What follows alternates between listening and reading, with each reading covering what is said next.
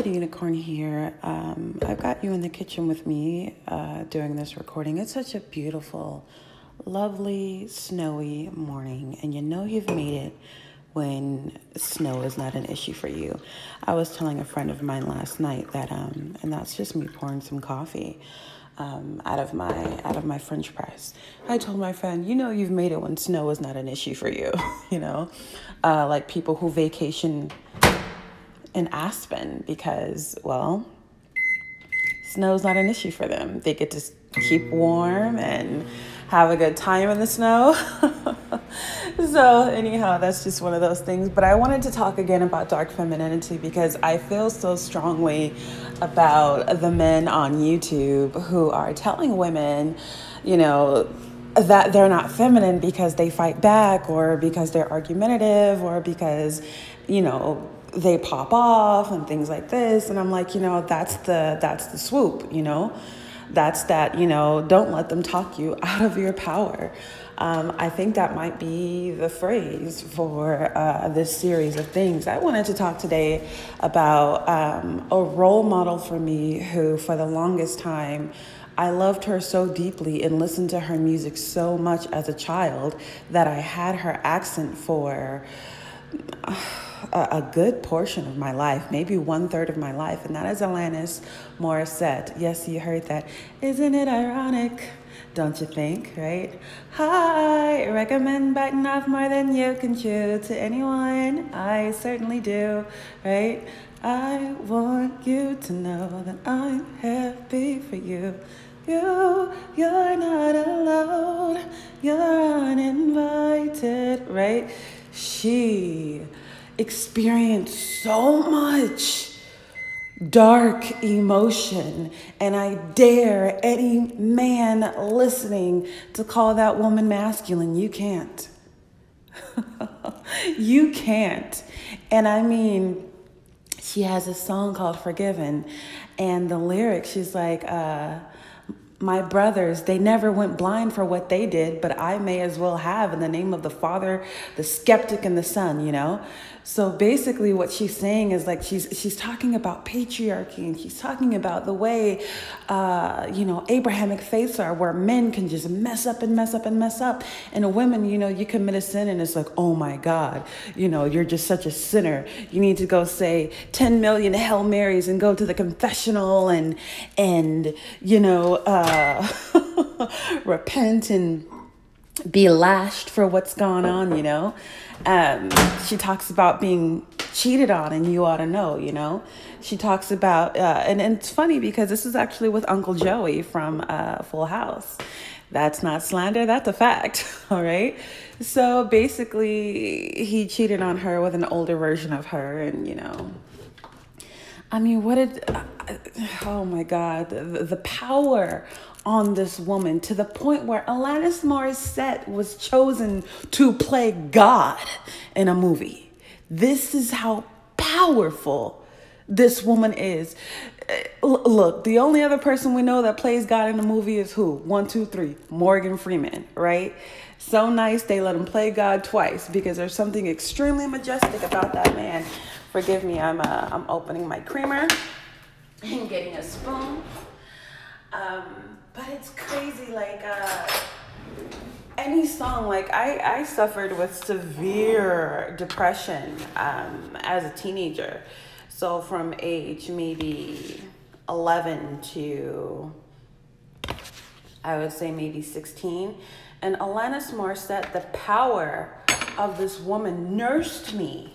I mean, I would sit in a dark room and turn on some Alanis Morissette or Matchbox 20 and just vibe all the way out. Maybe some Fiona Apple too.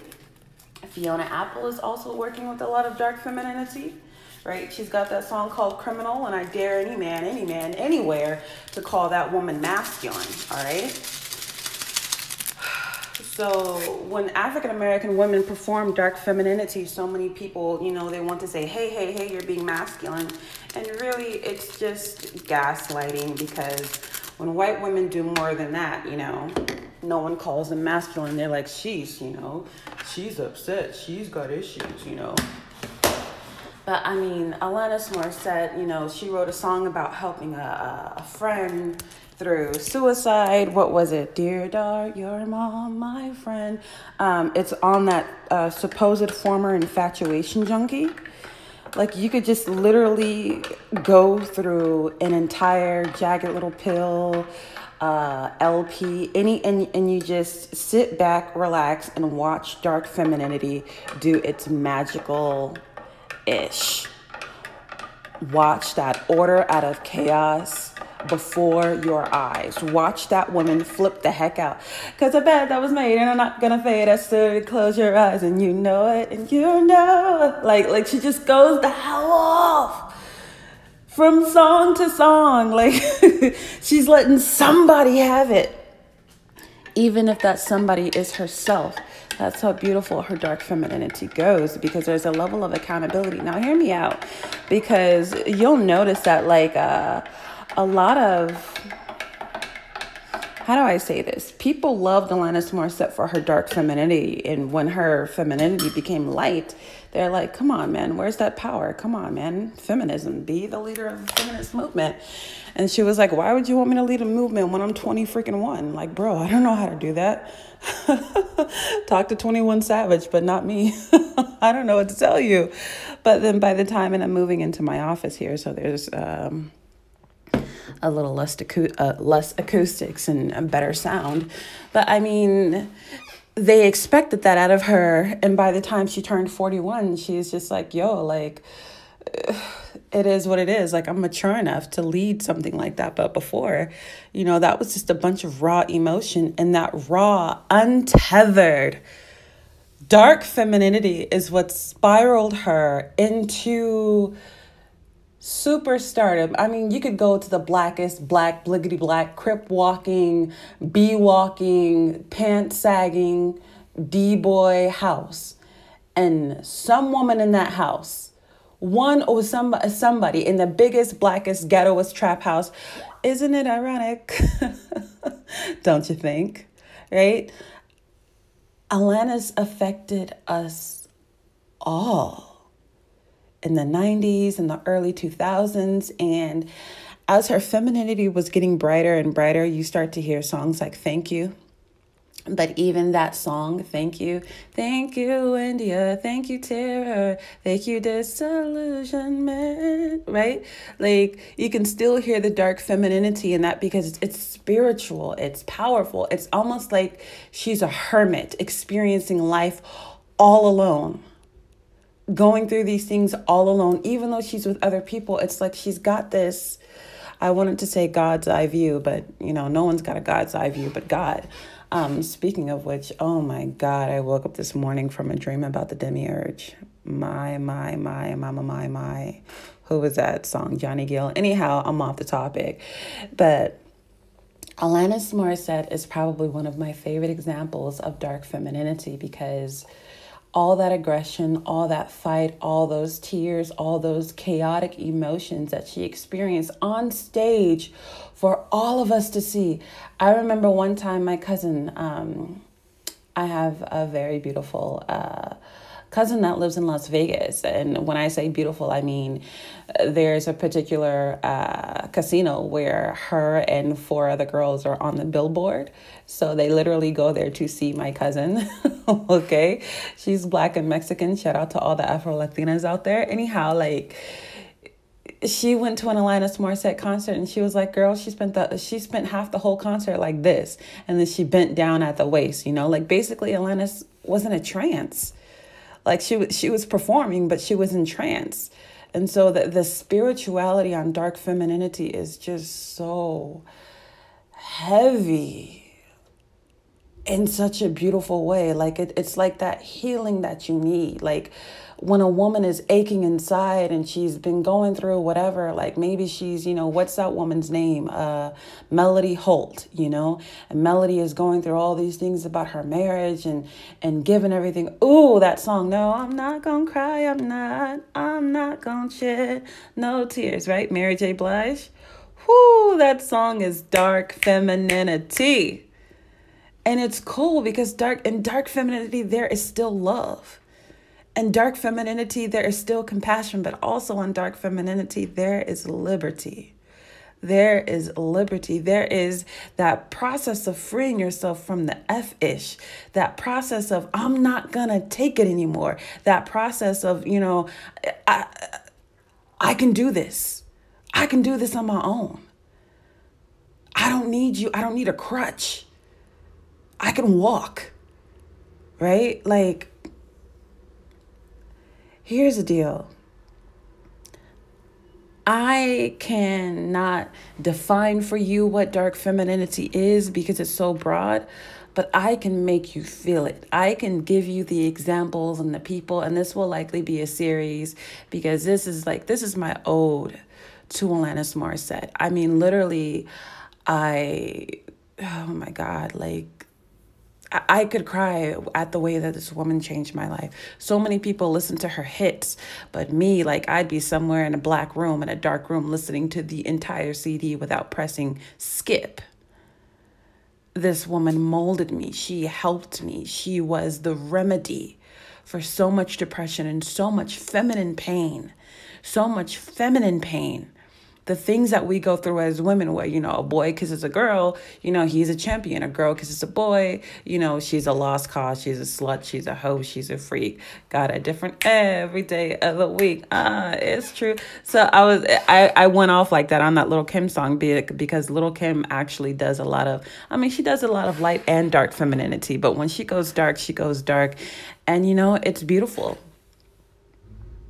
Moral of the story, let me sip this coffee really quick. Shout out to Darren's Coffee because that is what I am drinking. This is some bougie, high quality, okay? Coffee. Bismillah.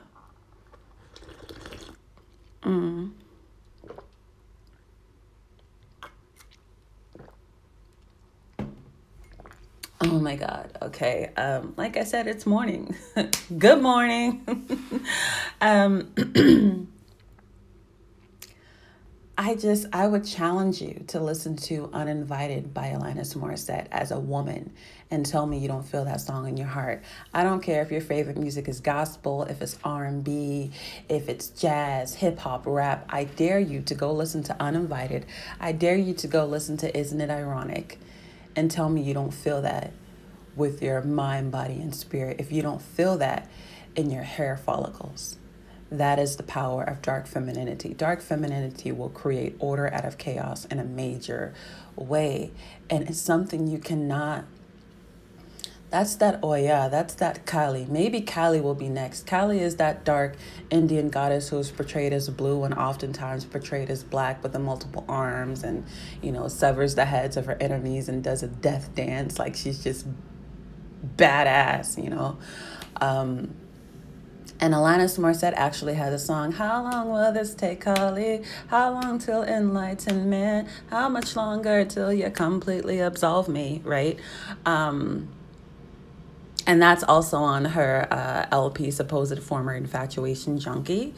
So, it came as no surprise to me that Alanis Morissette would gravitate towards Kali as a deity, right? Even before that song came out, I was in high school and they were like, oh, study a blah, blah, blah goddess. And I was like, Kali, right? So when you're experiencing dark femininity and these men are like, oh, I see your masculine jawline poking out. Oh, you're arguing with a man. Nah, you tell them that's dark femininity and to suck it up.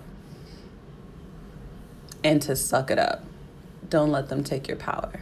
I'm Uppity Unicorn. My coffee is good and my morning is good. Good morning to you. Like, share, comment, subscribe, comment below. I want to hear what you guys have to say about dark femininity because I think I'm about to go on a roll with this because I don't want to see Black women gaslit out of their dark femininity when our dark femininity is what raised, oh my God. There are some women, some African-American women, some all women of all races who practice masculinity, and that is a freaking fact. Now, I would argue that, never mind, I don't want to say that.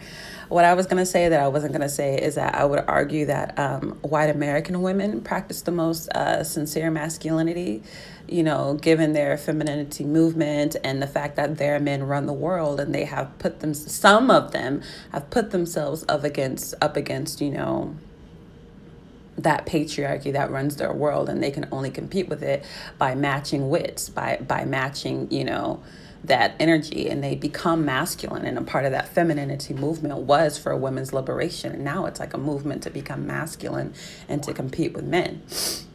I'm not knocking it. I'm just saying, if you're looking at that from like, if you're looking at who's performing masculinity, what women are performing masculinity as, you know, objectively, I think I could even, you know, there are white women who would agree with me easily, you know, and what oftentimes what's being called masculinity among Black women is nothing more than dark femininity. So please, please,